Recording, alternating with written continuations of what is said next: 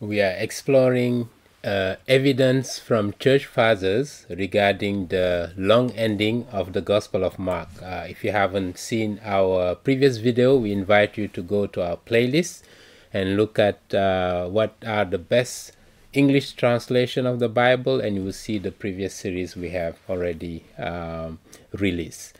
And today we are continuing on our church fathers, and today we're going to talk about another church father after talking about Ambrose, Frantantanius, Didymus the blind, Saint Jerome, Eusebius, etc., Irenaeus from the 2nd century. We're going to talk about an Eastern church father from Syria who is well known especially in the Orthodox Church and who has provided some evidence that verse 9 to 20 was part of the Gospel of Mark. Let's take a look at it. We have this church father theologian named Ephraim from Cyrus, who lives around 360 AD in the midst of the 4th century. He was a bishop of a city in Syria called Edessa. Not only wrote a Syriac commentary on what we call Tatian Diatessaron. Tatian was a church father from the 2nd century who wrote a harmony of the 4 Gospels, which unfortunately is not available, but through their writing we're able to trace it back. Eusebius in particular provide information about this Diatessaron. So Ephraim wrote before his death in 373 AD, but also he composed many hymns. In one of those hymns, Ephraim combined Mark 16 verse 15a and Matthew 28 verse 19b.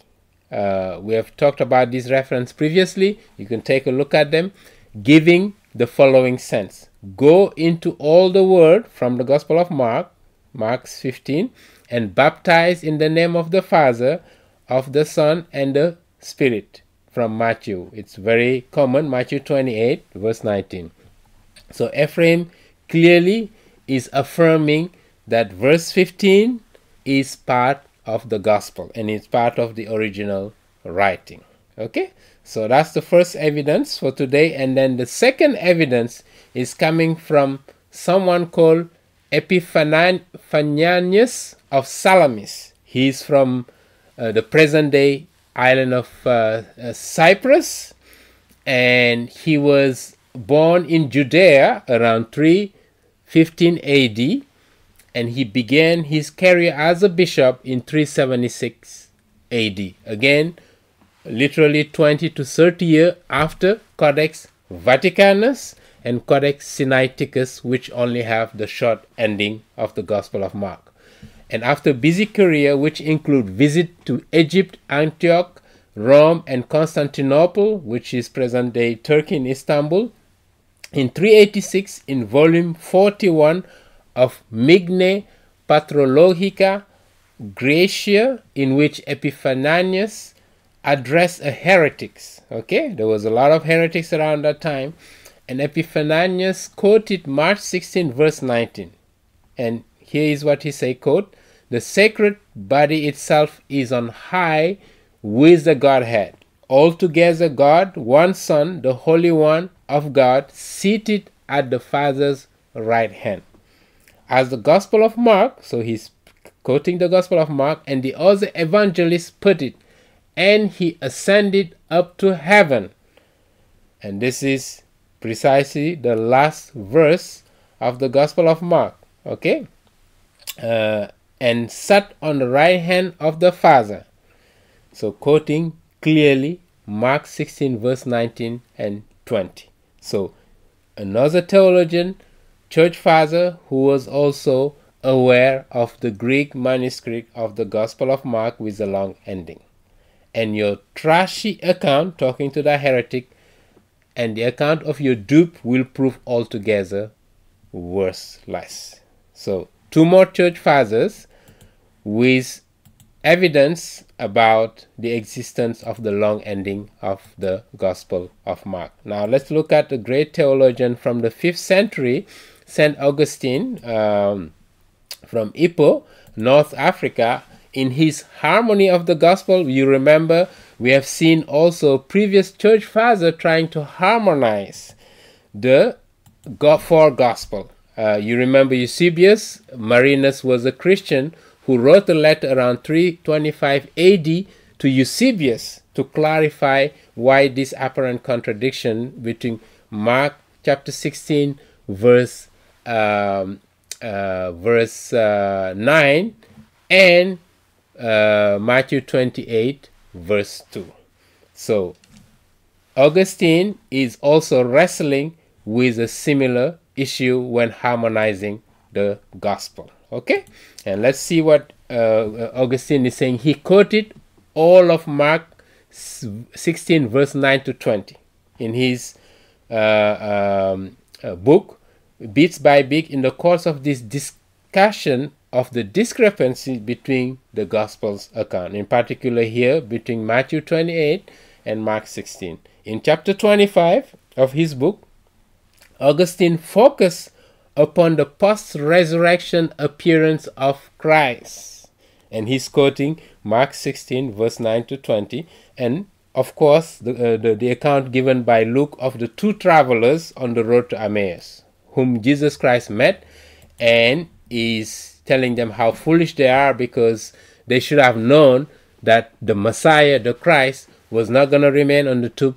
He was to rise on the third day according to the scripture. He's taking them back to the scripture to remind them this is what was going to happen. How fool are you not to realize it, thinking that when Christ died, that was the end of it. Okay? Another attestation. Now let's look at one last codex here called the Codex Washingtonianus. Okay? And this Codex Washingtonianus contains the writing of the long ending of the Gospel of Mark, verse 9 to 20. Okay, let's read it. This codex was written, called Codex W, is a manuscript which was discovered in Egypt in 1906, in the 20th century. But it is dated around 400 AD. So around the time of Codex Sinaiticus and Codex Vaticanus, which have the short ending of the Gospel of Mark. Okay, now Codex W is a very interesting manuscript of the Gospel, not only because it contains, remember we talked about the Phreologion. This is an interpolation which speak about a dialogue, a brief dialogue between the risen Jesus Christ and his disciple, and it was inserted between verse 14 and verse 15 of the Gospel of Mark chapter 16.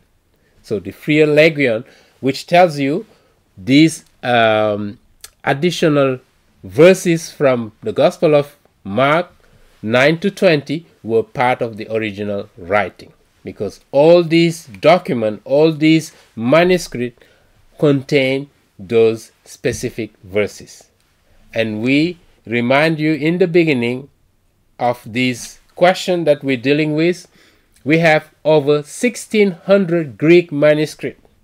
Even though they were dated from later than Codex Vaticanus and Codex Sinaiticus, it doesn't mean they were not consistent with the original writing of the Gospel of Mark. Okay, they are consistent because many church fathers are providing evidence that they indeed were part of the Gospel of Mark.